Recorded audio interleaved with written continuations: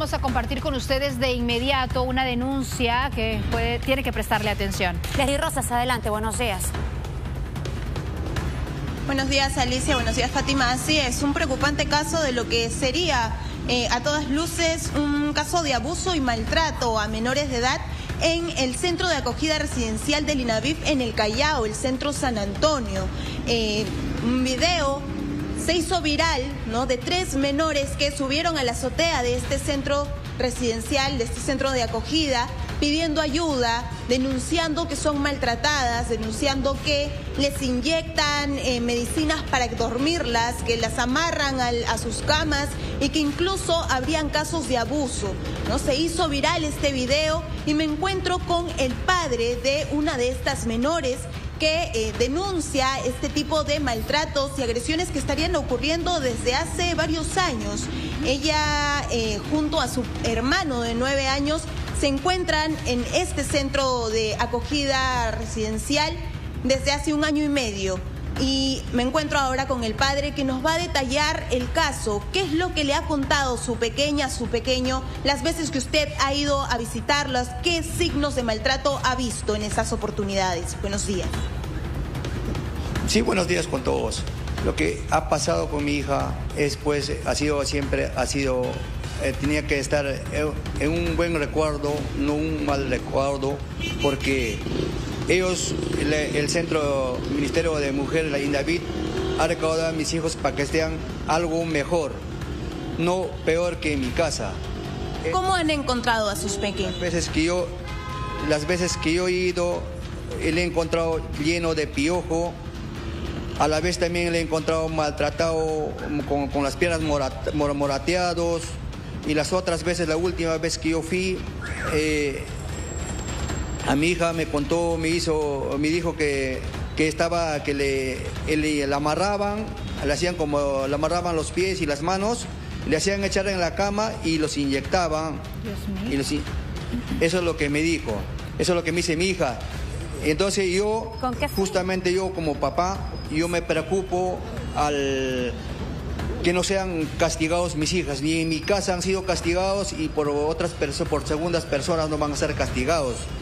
Y yo entonces tomé una decisión de grabarlos, lo grabé y cuando lo grabé me suspendieron la visita a mis hijos por durante 1 mes. Ahí está la resolución, lo tenemos ahí, que todas las cosas como dicen, la resolución que yo siempre he reclamado yo cuando iba ahí al hogar. Yo nunca lo hacía, ¿no?, que nunca no deberían ser maltratados. Aún más, mis hijos en estos momentos no estudian. Los 2 mis hijos están perjudicándose en el estudio. Entonces, ¿de qué estamos hablando de estas identidades que no se preocupan en hacerlos estudiar? No le dan un buen afecto a mis hijos. ¿Hizo usted la denuncia, nos pregunta claro, Alicia? Cuando los encontró en estas condiciones, ¿reportó, avisó, pidió explicaciones? Justamente sí, yo les he preguntado y siempre ellos del hogar me lo decían, me lo tranquilizaba, y yo siempre he dicho que voy a poner, en cualquier momento tenía que poner una denuncia. Y nunca lo puse, pero en esta vez sí tomé una acción que realmente ya con bastante pruebas, y la UPE tiene bastante conocimiento de las pruebas que ha pasado con fotografías, todo les he presentado a ellos, y ellos, la UPE nunca me ha escuchado.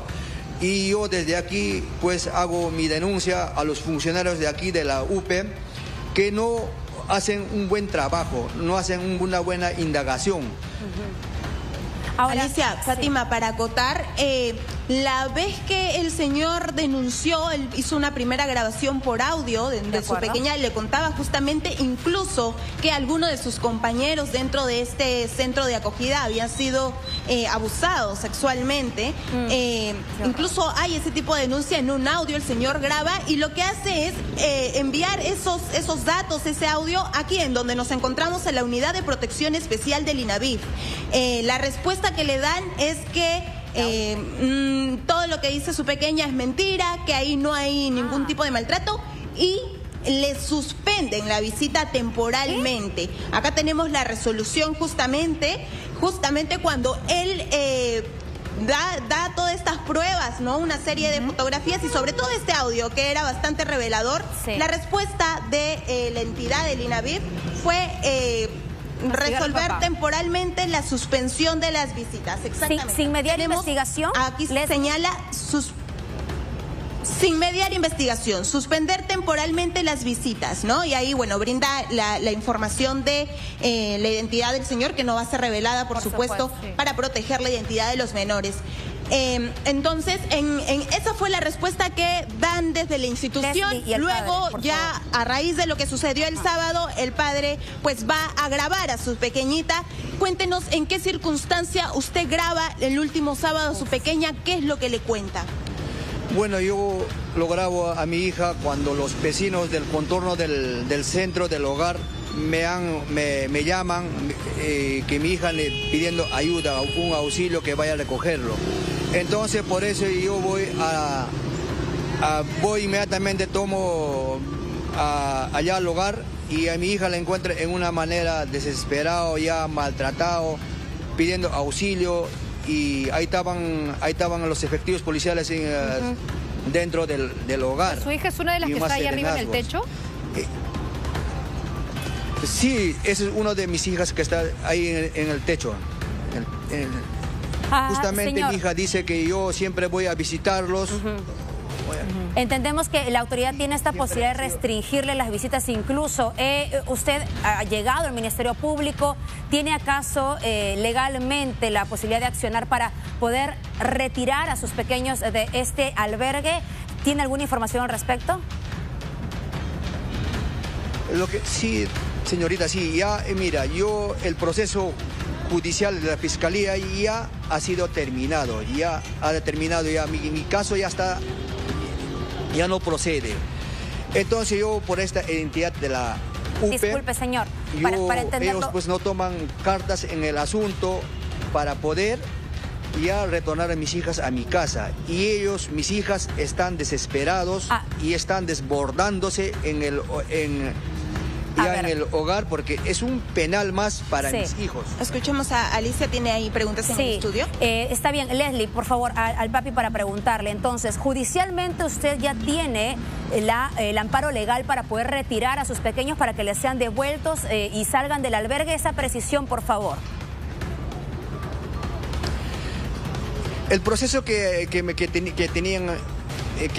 tenían en la Fiscalía ya ha sido desarchivado ya. Entonces no han encontrado, como ellos decían, que era un padre maltratador, no lo soy. Entonces ya el fiscal el caso ha desarchivado ya, está archivado ya. Entonces ya no procede ya. Entonces ya no hay más cosas que decir, que me pueden juzgar más ellos ya. Yo realmente ya no han encontrado más maltratos que yo, lo que ellos como decían que yo era un padre maltratador. Siempre la UPE me decían que era un padre maltratador y yo cuando he venido aquí siempre me lo han dicho que es un padre maltratador. Y yo le digo ahí al doctor Javier y a la doctora, no recuerdo muy bien. Entendido. Maribel Palacios. Señor. Y siempre ellos, y justamente ahora último. Ok, quisiera yo regresar, si me permites, Leslie, también al punto de este sábado. Porque yo he visto las imágenes que incluso circularon por redes sociales donde se veía un grupo de niñas realmente asustadas, aterrorizadas en el techo. Entonces, una de estas niñas es la hija del señor, ¿no? Y a esto se suma lo que él ya había encontrado en sus hijas. Había dado aviso de que las encontraba maltratadas y que sus hijos se quejaban del trato que estaban recibiendo. No puede ser posible que aún saliendo estas imágenes no se haga una investigación y no se ahonde en lo que realmente pasó para que las niñas salgan a protestar al techo de lo que está pasando. Leslie, ¿qué ha dicho la institución? ¿Al señor no le han dicho nada después de lo ocurrido el sábado? Doctora, justamente yo ninguna llamada, ni siquiera no se han pronunciado hasta el día de hoy, hasta este momento, ni siquiera me han llamado lo que ha pasado, ni siquiera me han dicho, señor Eber, ¿qué ha pasado? Nada. simplemente ellos no te dicen nada, no solamente a mí, señorita, a muchas personas en esta identidad he visto a muchas personas botando lágrimas. Yo también he botado lágrimas por mis hijos. Claro. Y a muchas personas aquí en esta identidad les he encontrado maltratados. Hay personas que vienen, mamás, papás, personas de segunda edad, tercera edad, vienen pidiendo, reclamando por sus familiares. Alicia, también sí es importante, Fátima, también recalcar que hay un comunicado del Ministerio de la Mujer que señala que se ha dispuesto la investigación inmediata de los hechos que involucran justamente a las tres niñas que nosotros estábamos señalando, ¿no? Una de ellas, la hija del señor que está aquí presente conmigo. Muy bien. Y bueno, que se va a investigar. Porque tenemos el comunicado en pantallas precisamente, Leslie, si nos permites, respecto de este caso de denuncia contra Inabif, y vamos a poner rápidamente este mensaje que en principio lo hacen conocido por sus redes sociales. Se ha dispuesto, señala en un primer punto, la investigación inmediata de los hechos. Dice, el CAR San Antonio ha recibido visitas de representantes de la Defensoría del Pueblo y de la Fiscalía de Familia del Callao.